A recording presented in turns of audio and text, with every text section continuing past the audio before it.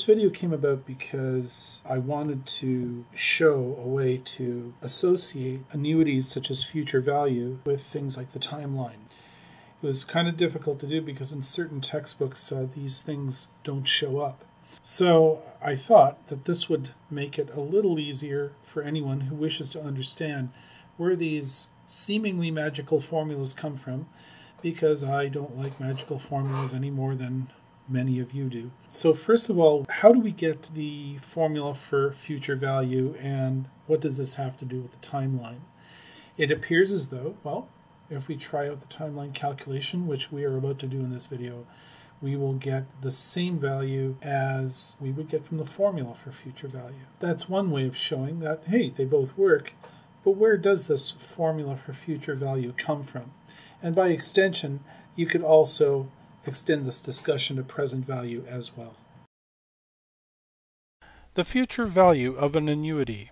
Ron invests $100 per month in an investment returning 5% interest per year compounded monthly. How much will Ron's investment be worth in 6 months? Now, so for that we find the interest rate per compounding period, which effectively means per month. In the question we're given the interest rate compounded per year, but we want the interest rate per month. So we have basically the annual interest rate, 5% per year, which we'll express as a decimal, divided by 12. And if we go to our trusty calculator over here,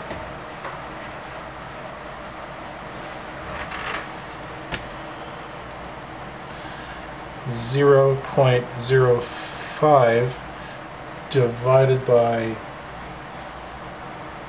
12, we can say 0.00417, and that'll take us through this calculation. The only thing is, when we're trying to figure out interest rate added to something, it's like computing sales tax. So really we have to add 1 to this decimal, which has the same effect as adding the interest, it has the effect of calculating the interest and at the same time adding that interest that's calculated back to the principal amount. Each time we make an investment, each month that Ron makes an investment, he adds $100 more to his principal. So it's another principal of which a separate interest rate has to be calculated. Well, okay, so the common ratio, which we'll call R, is going to be 1 plus this number, right? This is your interest rate. This is really 0.4 of 1%. That's a very small number, but it ends up being 1.00417. You just add 1 to this number, and you end up with the common ratio. This is what we call the common ratio. We multiply each month's $100 investment by this ratio raised to a power, because, over 1 month, we'll have 1 month's worth of interest calculated.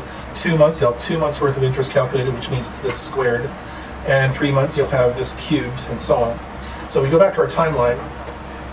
6 months is right at maturity, so we don't have interest calculated there. That's right at the end. And notice that every investment will be at the end of a compounding period. There will not be an investment made on month 0. But on month 1 there will be, month 2 there will be, each of the 6 months there will be.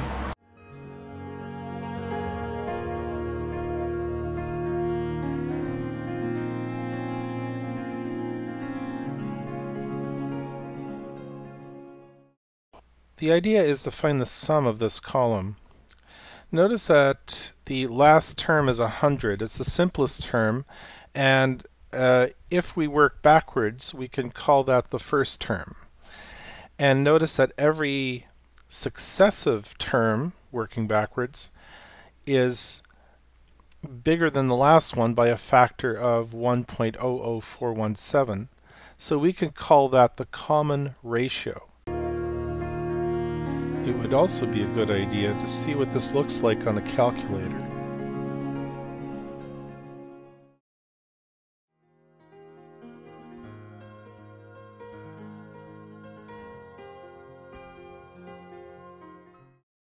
And now we can see the sum of the series expressed in dollars and cents to be $606.29.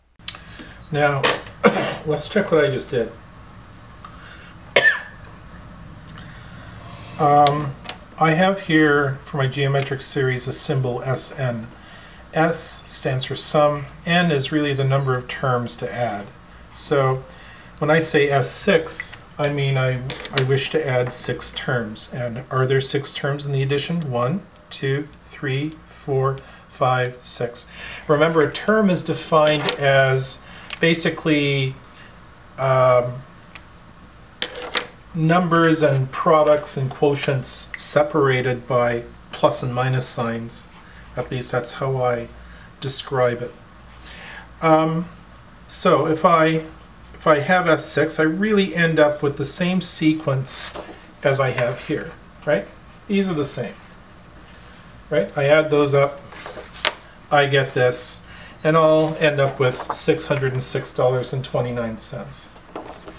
Now, what if I what if I multiply both sides by the interest rate 1.00417?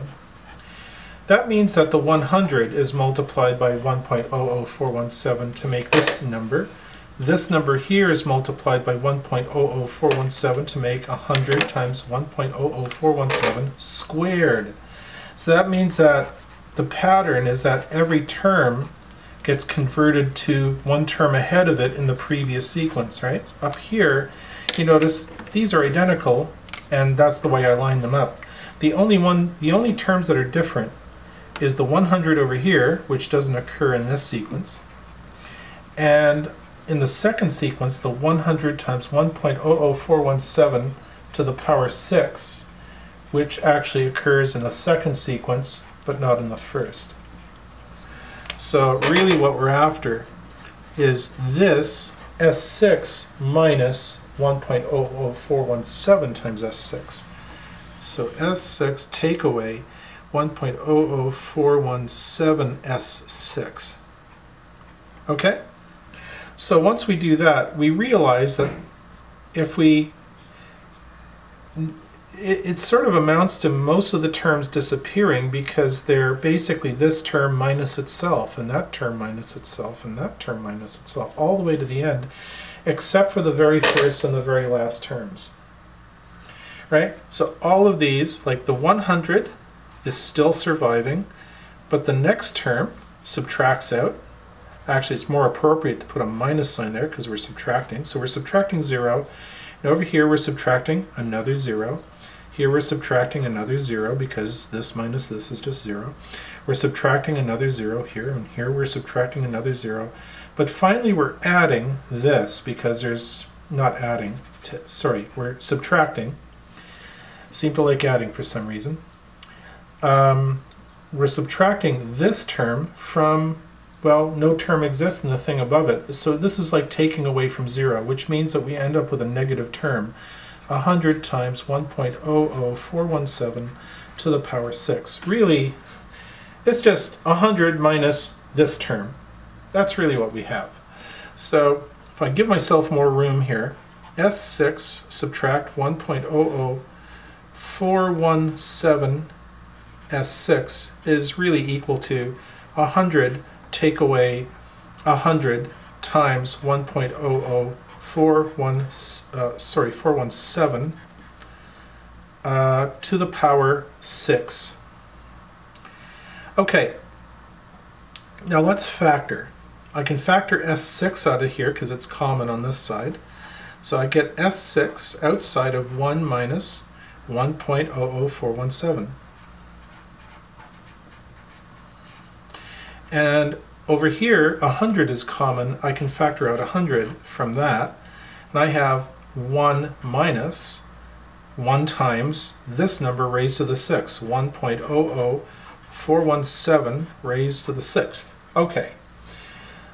Now, notice the only unknown in this calculation is S sub 6. S with the 6 on the bottom.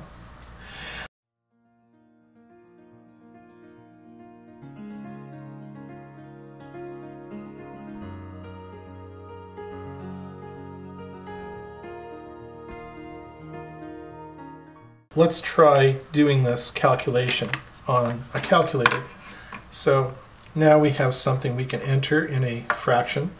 So we have 100 multiplied by, in brackets, 1, subtract 1.00417 to the power 6, close the bracket, and then go to the bottom, and I go 1 minus 1.00417.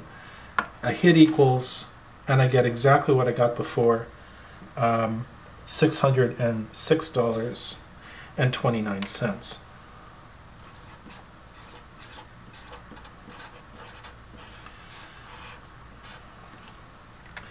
So what I've done here is I've reduced the formula to a geometric series.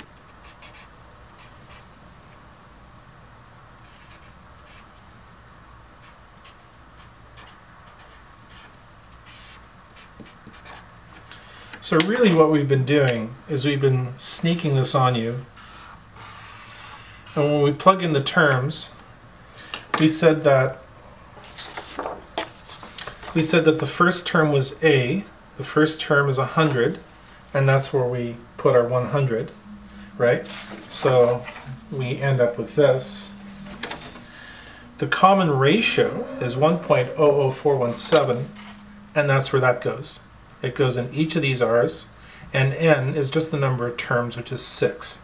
Okay, so just to sort of put this side by side and put it all together, we're saying that S6 in our problem is 100 times 1 minus 1.00417 to the power 6, all divided by 1 minus 1.00417. And this is how we get $606.29. That is what we calculated here using our calculator.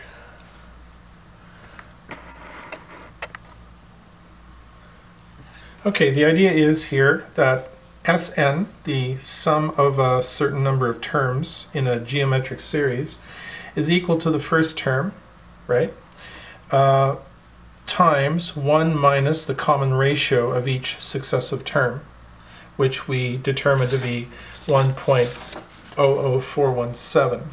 The first term in our problem was 100, and we divided that by 1 minus r. That's how we got here.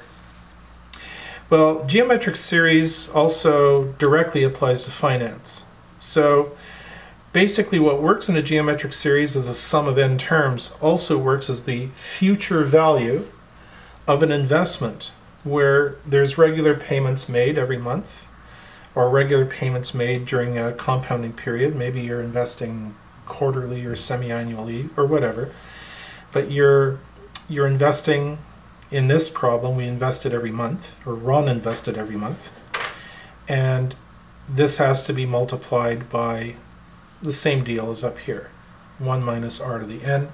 In this case, r is the interest rate divided by the number of months plus 1, right? So that's how we got 1.00417. So it's 1 minus 1.00417 to the power n. Well, what's n? It's 6, okay? Because it's 6 terms. 6 in finance terms, it's 6 compounding periods. And that's divided by 1 minus r. Once that's done, you can see that you'll actually get the same numbers, because really these are very similar equations where A is the first term in a geometric series. Well, this is your regular payment in an investment. And Sn is the sum of 6 terms, whereas really that's just called the future value in finance. So very, very similar, and really the future value simply comes from the sum of the geometric series.